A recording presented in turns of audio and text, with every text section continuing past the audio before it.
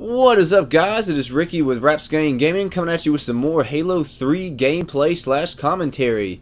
Yeah, that's right. I said it. Halo 3. You know, I know a lot of my videos here as of late have been about Halo Reach, but honestly, guys, I've been kind of burnt out on it and just wanted to bring you some kind of old school stuff.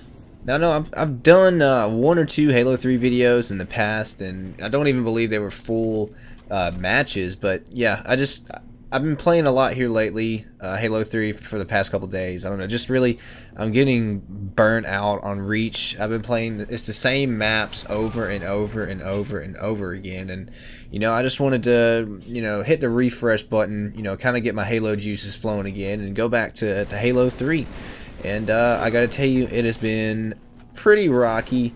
I'm not gonna lie, I've gotten so used to reach controls and just going back to Halo 3, you know, I'll be hitting the sprint button hoping to, you know, run up into battle, and, you know, then I end up switching my grenades and I'm like, what the hell? You know, I don't know. It's just getting back into the groove of Halo 3. Kind of took a little bit, but here I finally did. I had a pretty decent game here. You know, for a big part of why I wanted to play some Halo 3 is to, you know, kind of cure that nostalgia itch, you know, and I don't know, it's pretty good. I mean, if you can get a full game lobby, you know, just getting to play a game is half the battle, and then once you even do start playing a game, half the people quit. I mean, if you've played Halo 3 here lately, I mean, you know what I'm talking about. Just nobody really plays the game anymore unless they're people like me, you know, specifically going into it, you know, either because they're tired of Reach or they want a nostalgia, you know, I don't know what you would call it, something to do with nostalgia, something like that anyways. Or, you know, just, you know, little kids who have heard, you know, older people talking about how good the glory days of Halo were back in Halo 3 days, and, you know, now you can download Halo, you know, straight to your hard drive for like $30, I believe it is, and that's actually pretty cool. You know, if you don't have the Halo 3, you can't find it anywhere at GameStop or, you know, EB Games or anywhere, you can just download it straight off the internet, straight to your hard drive, which is kind of cool.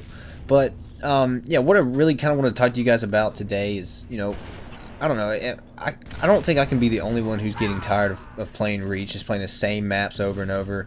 I think if they, like, kind of refreshed it, came out with some new DLC packs, you know, that weren't, or, you know, rather than just making new maps in Forge World and actually come out with new maps, I think that would be really cool. But, you know, really at this point that wouldn't make any sense, especially with Halo 4 fixing to come out. You know, I don't know, guys, I'm so ready for Halo 4. It's crazy. You know, just going back to Halo 3, like, just one of the main things that I noticed off of the, like, right off the bat is how much more floaty and spacey that Halo 3 feels to Reach. I don't know, like, Reach, you felt more, you know, on the ground, and this one, I don't know, like, when you jump, it's like 10 feet in the air, and I don't know, it's really cool. Like, I really am excited for Halo 4 because it's going to be a mix and match between the best parts of Halo 3 and the best parts of Halo Reach, you know. And I find myself just getting giddy just of the thought of Halo 4 coming out in November, because just last night they released a weapons trailer. They actually had two. One of them it had music, and the other one had just like the gun sounds of the UNSC weapons. And, you know, they showed the standard ones, you know, the battle rifle, DMR, and like the assault rifle, things like that. But they actually showed some new ones. The first one, which people knew about, it was called the I think it was just called the pistol rocket or the rocket pistol, one of the two. But it's actually like I think they called it a sticky detonator, and you can like shoot it on the ground. And what it looks like is you can kind of hold it just like the grenade launcher, like kind of delay the explosion. But instead of it bouncing, it'll actually stick to the ground wherever you shoot it. And then once you let go, this is just judging by the gameplay, by the way, that once you let go, it'll blow up. So you can kind of, I don't know, have like a C4 trap of sorts, you know, waiting for your enemies at like a flag or something like that. So that's gonna be really cool to use. Another thing is the saw, and what it is like a light machine gun or like a heavy machine gun, like a really huge, just, I don't know, like something you would see Arnold Schwarzenegger using, and they were just mowing people down. Like, it was like extremely powerful from what it looks like. You know, it's like an assault rifle on crack. Like, oh man, it looks awesome. And, you know, I don't think that's actually going to be like something you start off with. That may be something you get in an ordnance drop, like in Infinity Slayer. It'd be like a power weapon, like a sniper rifle or rocket launcher, something like that. and you know that just looks freaking awesome. But one that I'm really excited about is the railgun. This is another one that they showed, and what it is kind of like a portable gauze cannon, but you have to kind of charge it up, like you have to hold the trigger to let the spool spin, and then once it gets to where you can shoot it, you let go and it shoots out like a gauze cannon type projectile, and you can just one shot anybody, and like stop a warthog dead in its tracks, if you can bring it down low enough. And oh dude, that just made me all giddy like a schoolgirl.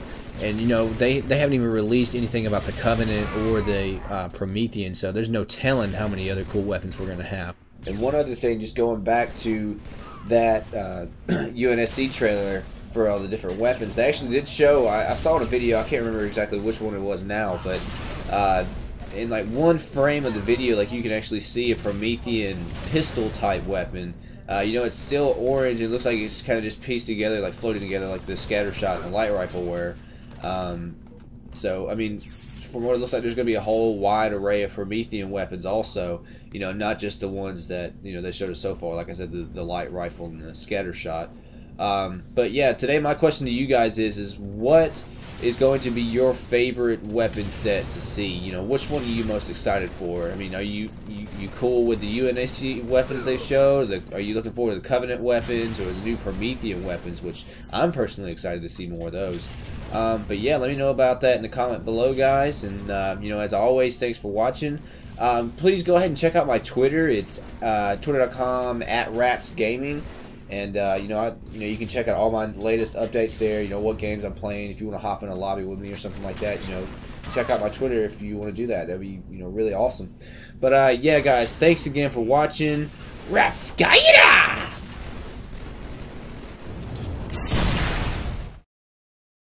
Illuminati stands for like light or enlightenment, right? And they basically, it's a group or the leaders of basically all the world powers like England and America and people like that, and basically they control the world.